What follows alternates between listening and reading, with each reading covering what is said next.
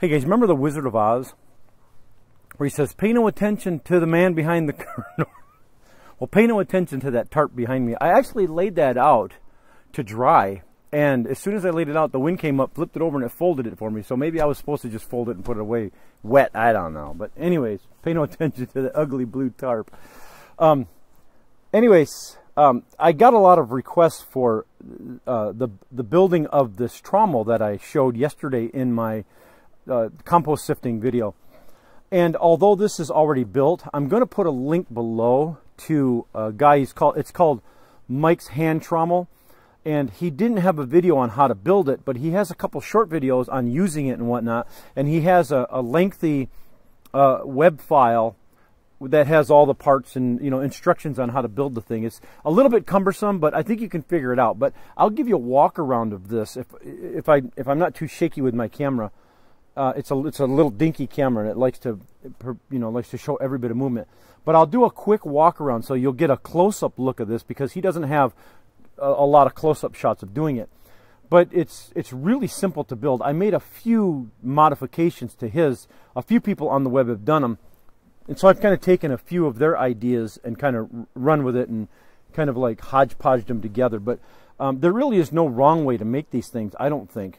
It's just a matter of taking these buckets and cutting them down and putting the wire mesh around them, putting a slant to it, and so when you spin the cage here, it just sorts the compost. But a lot of people use these for the trommels. Basically, they're for a lot of people who are sorting rock and doing mining, gold mining and stuff like that. They use them. But I use a smaller mesh for doing compost and stuff, and a lot of people do use these for compost and worm castings and stuff like that. So I'll pick up the camera and I'll give you a close-up of, I'm sorry, I'm smelling smoke, and I think my wife may be barbecuing or something. Wait, I'm the only one home.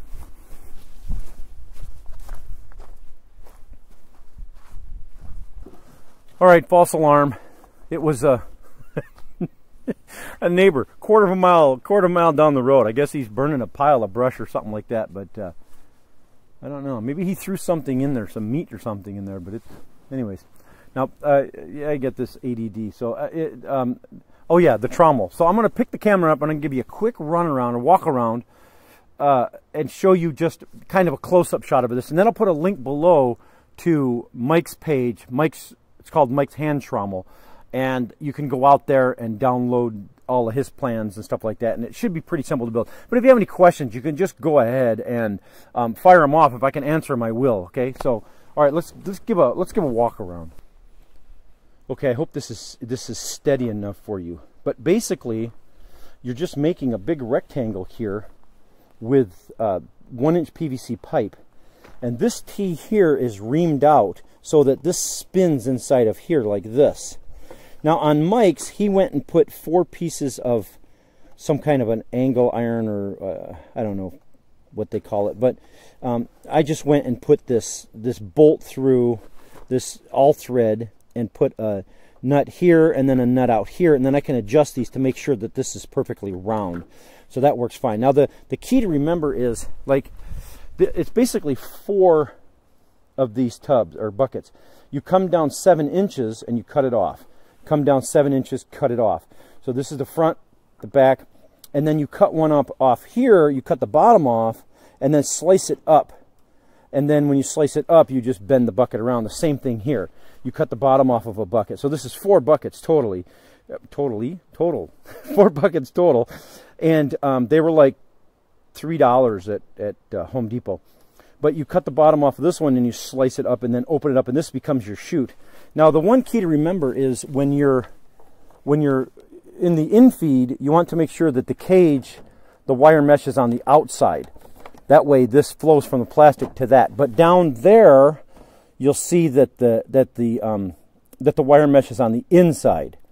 So basically what happens is, this is a 1/4-inch screen, and it's a 2-foot wide 1/4-inch screen. And then, no, I'm sorry, this is a 1/2 inch.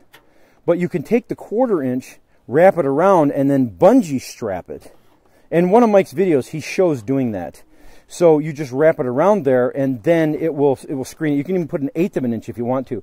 And then I've just got this just bungeed here, or you know, just these little straps here, you know, these ties. And so, oh, and on here, what it is this is a 4-way, a 1-inch 4-way, and you have to ream this out with a 1 3/8. But that's also on his site. So you have to ream this out to allow this to spin. And then these are all glued pieces, and this is a 1 1/2 inch or 1 1/4 inch that's slid over top of here so that you can spin this on here like this. And then the legs are kind of a no-brainer. You can do anything you want with the legs. I just kind of made my own design with the legs. And that's pretty much all there is to it. And I've got the all thread also on here, where I've got these lock nuts on here to hold it to here, and then this is, you know, oh, and when I attach this, it's a hardware cloth. If you're looking for it online, I got that at Home Depot, and it's called hardware cloth, 1/2 inch, and you can buy 1/4 inch. I use these fender washers to hold this on. So you just put a regular washer on the inside, a fender washer here to hold this down to the bucket. And then, of course, to secure it, you just use these zip ties. And that's pretty much, it's not rocket science. And these here, this is a 1 1/4 inch that I put up on here, and I held it on with screws. That way, when I lift this up, see, it falls, it comes out. So that way I can just bungee these together and then hang it up. So anyways, if you have any questions, go ahead and fire off some questions. I don't mind answering them if I can. But I'll put a link below to his hand trommel, and I think you'll be able to read his instructions pretty well. It's I think he takes a lot for granted though when he does it, because he just uses words and just go, okay, let's do this now, do that. So anyways, it took me a while to figure it out, but I did watch a few other videos where there's some people online that did some modifications, and I think they did a really good job. And so I kind of I fed off all the different videos that I found. So anyways, there it is. If you have any questions, go ahead and post them below, and I'll try to answer them if I can. Okay, so anyways, there is the hand trommel compost sifter. All right, thanks for watching, guys. We'll catch you later.